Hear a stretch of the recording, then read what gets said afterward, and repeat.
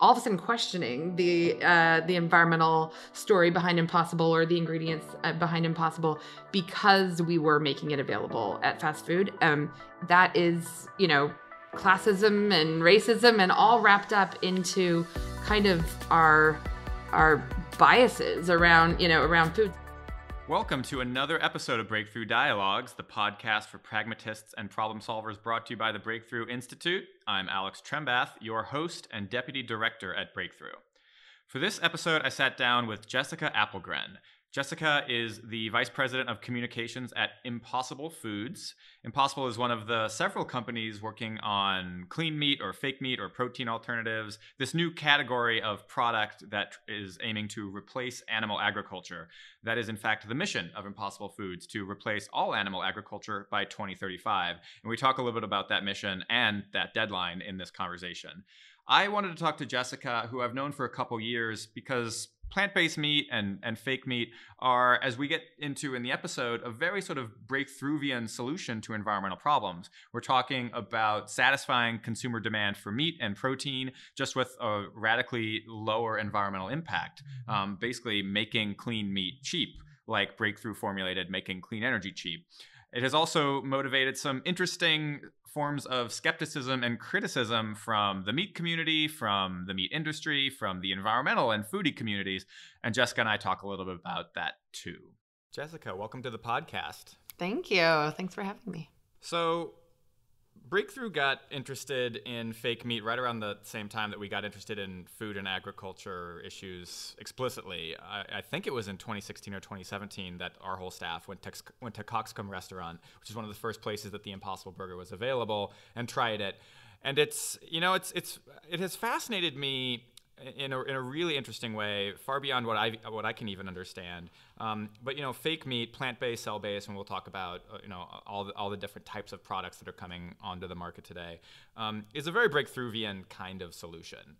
We're talking about serving the same demand in society, just cheaper and in many ways better. It's similar to a nuclear plant or a solar panel that's providing the same kind of energy, just cheaper and without the pollution or the effects on health or the effects on animal welfare when you start talking about fake meat. And so I have just really enjoyed watching this space grow. Beyond other companies, other products, the conversation around cell-based, and also in the last year or two started to see some of the conflicts bubble up, right?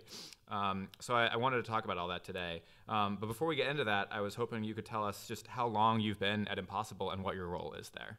Sure. I started at Impossible in 2016, right when we launched with David Chang at Momofuku with our first product, the Impossible Burger. And my role is inclusive of PR, events, our influence team, sustainability and impact, and partnerships. All of that is a significant part of Impossible Foods' mission, right? We're not just talking about sneakily replacing cow-based meat at grocery stores and restaurants with a plant-based alternative. We're talking about sort of cultural awareness. We're talking about a big cultural and societal shift. That's right. What we're talking about is replacing the needs for animals in the food system. So that's a concept. And the business and the products are in service of that concept. And we're communicating that concept in a lot of different ways. And that's broadly what my job is. So to get at how that concept is being actualized, I have three questions that are related. So why plants? Why cows? And why hamburgers? And if it makes sense, I just wanted to ask them all at once and see if you could sort of answer those three questions. You bet. So why plants? I think that sort of depends on Pat Brown's, our founder's, orientation in the world as a biochemist and as a vegan and as an environmentalist. He understood that as a vegan and as a scientist, that the plant, life on the planet is vastly underused as food, that there are lots of combinations of plants that we have not yet considered, and that you can take parts of plants and combine them in ways that they hadn't been combined before to to approximate, textures that we're familiar with now. He was aware of that. I think that's why he, when he took a sabbatical from Stanford, he really thought about how to address climate change and biodiversity collapse, and that it had to be replacing meat, but that plants were an obvious way to do it if you did it in a different way, which led him to some assumptions about what makes meat taste like meat, and that could be found in the plant kingdom. So that's why plants. Cows are by far the problem here when it comes to animal agriculture and our meat consumption. They 40% of ice-free land in the U.S. is used to raise crops to feed cows or to raise cows directly. So they have taken over as the dominant species, and that needs to change. So that's why cows. Why burgers? Because we, especially in the U.S., are obsessed with burgers. We love them. Everyone loves them. It's sort of a cultural phenomenon and has been for a very long time.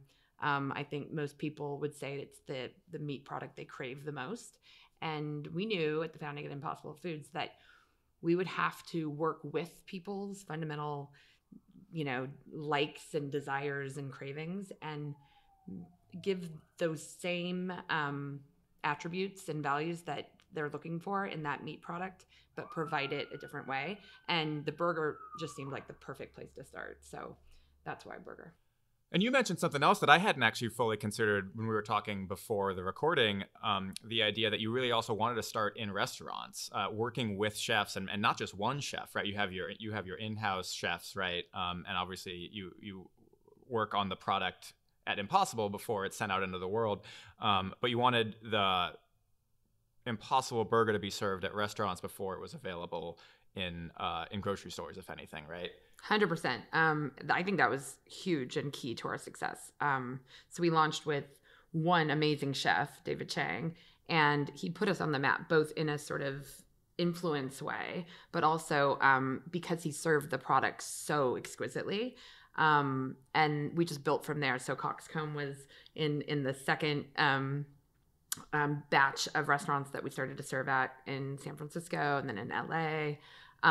All with top chefs, Chris Cosentino, Tal Ronan, Tracy Desjardins. That sort of sealed Impossible as a culinary phenomenon. Those chefs each brought their magic and transformed the product. And really that highlighted what is very unique to Impossible, which is it is so meat-like that you can really use it to, create anything you want. So it works perfectly in any dish that requires ground beef. But going to restaurants first, where the restaurateur's, whole reputation, is related to the food that they serve and the fact that they're serving Impossible. It was, the consumer experience around that was so good that I think people really understood that this was something that was here to stay, having it in that way. So when you were describing where the idea for an Impossible Foods and an Impossible Hamburger came from, you mentioned something. You said that Pat Brown thought that you might be able to combine plants to create certain textures that would resemble meat, which on the one hand sounds and is very innovative. On the other hand, when you think about it, that's just how most food is, some kind of combination of plants, right? Whether that sort of combination and processing is done at the producer level or the consumer level or both. And this is actually where you and I sort of got acquainted first. So is some of these questions around Impossible Foods and sort of the whole category of fake meat. This category of skepticism around, it's hyper processed, it's super technological, we can't pronounce these ingredients, which has frustrated me as a proponent of technological solutions to environmental problems. So I wanted to ask, is that something that Impossible Foods sort of foresaw, and how have you at Impossible thought about dealing with it? Yeah. I'd say when we launched, we knew, and we still know today, that the thing that would matter most was taste. We would never get anyone's attention around our environmental mission if it didn't taste good. It just wouldn't matter. So I think at the beginning, we knew that we would be dealing with a certain amount of fear of the new with the product. I mean, that word Frankenfood, was sort of bandied about, in our training sessions around messaging. And, we were prepared for that question, I think, from journalists. I think we because the product was so good, and that was so surprising to people, so much of the attention at the beginning was just on how delicious it was. And we didn't get as much of that pushback as we had anticipated we would. We didn't, dive headstrong into talking about the science at the beginning. We had ambitions to be very transparent. We always have, and we always will be. But I think we fundamentally knew that that there's a certain amount of tasting is believing here. That once that happens, you earn the right to have a deeper conversation about the science and technology around the product. And I mean, that's where I think now, a few years later, we are seeing all of that kind of suspicion around the new really flare up. And I think it's because we've had a certain amount of success in the market. So, maybe we've just, earned the suspicion that now, we're getting a little bit more overtly from different groups. But you're, as of the last year or so, you're also available in, for instance, Burger King, which is a different, I assume, type of marketing and strategy than Coxcomb, or even sort of like fast casual places like Gott's at the Ferry Building in San Francisco, or like the thousands or whatever of other independent restaurants that you partnered with on, before you scaled up to sort of nationally recognized chains. So what was the partnership with Burger King and maybe some other national chains as much as an inflection point as it looks like from the outside? It was huge. I mean, it was huge, but it was a combination of things. We launched the Impossible Burger 2.0 last January at CES. And so a food company at a consumer technology show was sort of a what, to people. They really wondered about that. And the fact that we were launching the next version, the update, of our product there, I think got people really excited and interested and wanting to try it. And it was categorically better. So 2.0 versus 1.0, just like hands down better. So we replaced the wheat protein with soy protein, made it grillable. So it was just a better product. So a lot of excitement around that. Plus, right on the heels of that, we launched with Burger King, which just put, a huge stamp of accessibility and familiarity, on the product, and literally made it accessible nationwide. So that was giant for the company. Yeah. Yeah, and as you know, I have sort of my own reflections on how the sort of foodie and environmental community reacted to that. What I pointed out in my essay on this last year was exactly what you said, that when Impossible and other plant-based products launched, not even sort of publicly, but when they were first being rolled out, you had a bunch of sort of foodie influencers like Mark Bittman who were singing their praises. And then as soon as it's more widely available, and as soon as it's available at places like Burger King, these sort of, less high-end places, you start to see more skepticism in a way that I found pretty gross. Sort of what was the reaction within the company to that, and how do you think about sort of obviously taking the concerns around sort of brand halo and sort of the culture of environmentalism seriously, but continuing to, I assume, have a really aggressive strategy for pushing this product out on the market? Yeah, I mean, and first of all, for anyone who has not read Alex's piece, I think read it right now.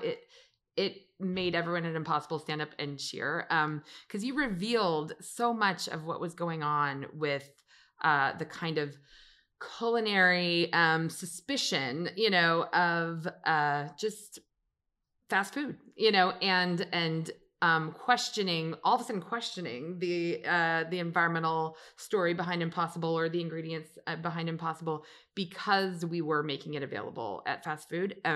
That is, classism and racism and all wrapped up into kind of our biases around food. So I don't think we were totally prepared for that backlash from some of the members of like the food thought community, but it didn't affect our strategy. I mean, our strategy has stayed the same, which is focus on making the best product, making it available everywhere where meat is sold. We started with the high end, particularly because we believe chefs are the most amazing influencers. But our intention was always to be everywhere as soon as possible. And I think that really shows that this is meat. I mean, it's meat like 80-20 ground beef. You see in all sorts of presentations, across the board, from high-end culinary to fast food. So that was our strategy was consistent, but the response was interesting. Very interesting. And, to my mind, it really revealed at least a shortcoming in a lot of sort of conventional environmental narratives around more sustainable food systems. What compels me about the Impossible Burger is that, when I ate it 4 years ago or whatever at Coxcomb, I could feel better about my privileged ability to go to Coxcomb and order a lower impact hamburger. But that doesn't mean anything if it can't scale globally. And that means scaling to fast food restaurants, to grocery stores. And it's just a bummer when that happens and that very act is incompatible with sort of the sort of environmental instinct around what is sustainable. It makes you think that having a solution that is scaled to the problem is actually not compatible with a lot of the ways we think about food and environment today. Yep. I agree. It was incredibly short-sighted, I think, on the part of the critics there, because, I mean, when you look at it, I mean, Burger King has come out and said very publicly that this has been very successful for their company. And we have introduced via Burger King, many, many people to the idea of a plant-based burger being just as delicious as the Impossible Whopper, as the traditional Whopper. And now they are open to this journey around plant-based meat that, has no cholesterol and no antibiotics and is much friendlier to the environment if you care about that, but the benefits of the product alone required a Burger King to introduce them to, all sorts of people that just didn't have a coxcomb in the backyard. So it's all been a very interesting evolution this last year. Yeah. One of the other things that struck me is how similar the various criticisms of plant-based and alternative meat have been from constituencies that normally wouldn't align themselves with each other. So at the same time, you have a bunch of sort of well-to-do foodie environmentalists asking pointed questions around sort of how do you spell this ingredient, and have you ever heard of this before? And you hear the same criticisms from the beef industry. Again, two coalitions that are opposed are finding the sort of the same rationale to themselves oppose this new disruptive product, and it just puzzles me that cognitive dissonance doesn't occur to them. That's right. And I mean, this is where I think what the Breakthrough team does so well is just point out that there really is a split between those that really want progress and those that really are inclined to look backwards as the way forward. And I think in food, food system thinking, we have found a lot of similarity between our critics, are generally folks that think that there is a path forward in returning to a better time that was long ago. And we at Impossible Foods just don't see that as the way forward. I mean, we really think you do need to just find a new way to scratch the same itch. But going backwards is not a possibility. So again, I don't think this makes Impossible Foods sort of categorically different from a lot of other food producers. Again, we're at some level we're talking about producing and processing raw ingredients to send them to suppliers to be finally transformed by chefs or by home cooks or whatever. It's not categorically different, but it strikes me that Impossible Foods, when I listen to you talk about it, when I listen to Pat Brown talk about it, has a couple different sort of, I don't know if you want to call it marketing advantages or marketing strategies, but one is the sort of the new science. You're actually combining plant byproducts and plants in ways that have never been combined before, and there's some really exciting just new science happening at the company. But then also you are working with chefs. You are thinking about the consumer and thinking about how Impossible Foods products can be used in the home. So you could talk a little bit about sort of those two different strategies, sort of like the sort of highly scientific and technological and innovative side of things and the, I guess, foodier side of things. Yeah, I mean, I think, we have an amazing R&D team. They're doubling right now in size. And so they're really focused on it's pretty exciting, not just recreating all of the most environmentally impacting meats that we enjoy today, but also even like letting themselves imagine what we might crave and want tomorrow that we haven't even consumed yet. So that all is really exciting work that's going on in R&D. But when it comes to actually what we serve in restaurants and what ends up on the retail, shelves, it's going to be very culinarily dictated. So we have chefs on staff. We have a series of advisors that we sort of work with and understand what works, what doesn't. But really, when the product gets out into the market and we see what chefs are doing with it, that's when we start to really understand the creativity at play here and how that is captivating people. I think this year is exciting because we're finally going to be widely available at retail. So we decided when we launched, we were going to lean on who we think is the most influential, to the home chef, and that we decided was your grandma. So we leaned into a marketing strategy around grandmas, and we had Chrissy Teigen's amazing mom, Pepper Ty, come out at our launch and cook with the Impossible and cook her recipes that she grew up making for her family with the Impossible. That, I think, is what makes this very ownable and familiar to people, is when you're making the things you have always made, but you're just replacing it with Impossible. Then everyone's, a chef, an Impossible chef. You are just in the process of launching Impossible Pork right now. So why pork, and what do you think is important about displacing or replacing animal-based pork products? Yeah, so pork is high up there in terms of impact. Pigs occupy, a lot of room. They require a lot of resources. I think that the Impossible Pork, as a follow-up to the beef product, is really important for the Asian market that we're focused on. So animal ag and meat consumption is,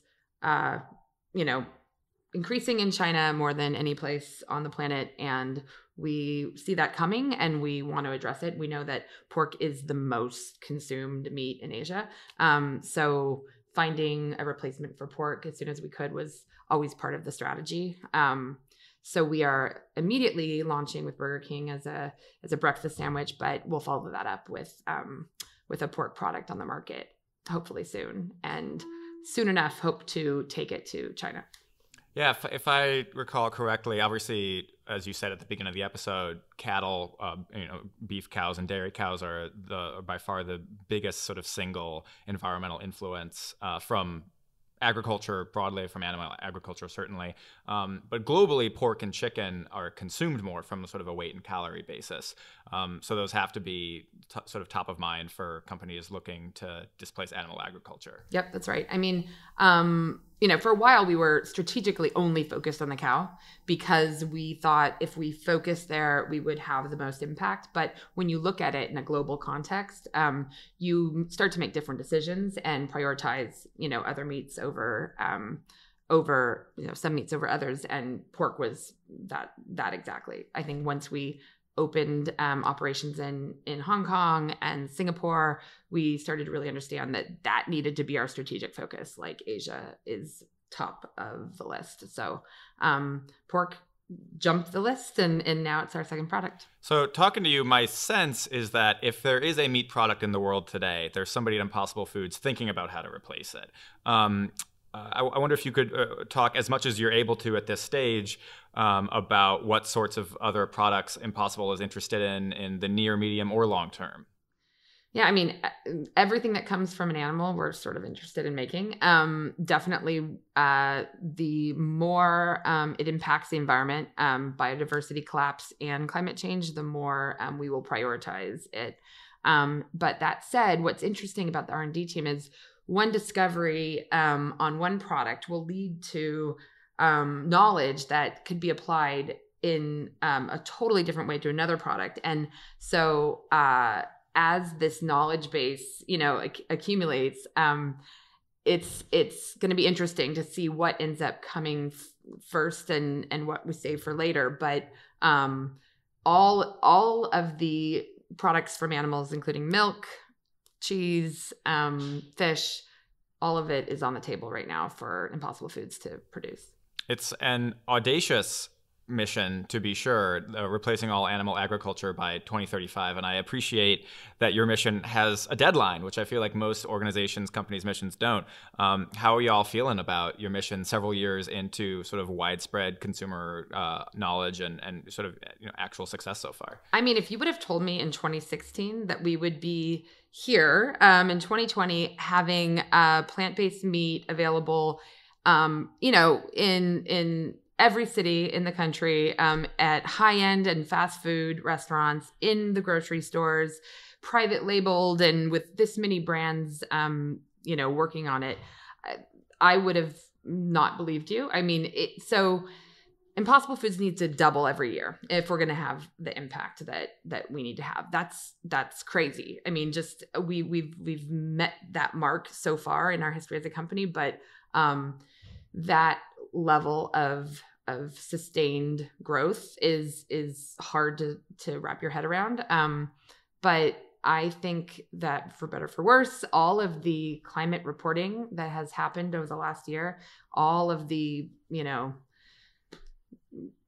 kids taking to the streets, and rallying for change, all of that is working towards bringing more awareness to our situation. And Impossible Foods is one of the rare companies that have an actual solution that consumers can adopt and apply day to day and have a direct effect.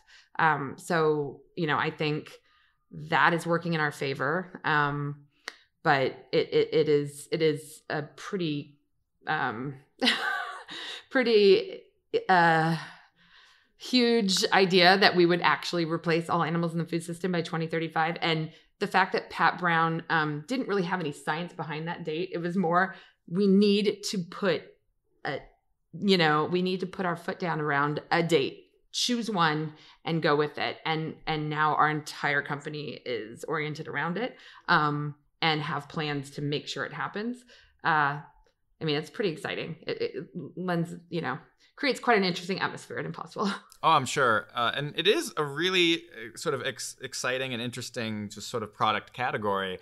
The way that the main reason that I think that I have been so into not just consuming fake meat, but conversations around plant-based meat and meat alternatives, is that it seems like one of the few forms of conspicuous consumption that can have sort of a positive environmental impact. There are laudable reasons to not fly on airplanes or not to use plastic straws or to not drive a car or things like that. There's relatively few things that you can do in your sort of personal visible consumption that sort of both have an impact and signal with the type of impact that you want to have. You can put solar panels on your rooftop, but that's still requires you to have a house and be able to afford it, and is not as visible.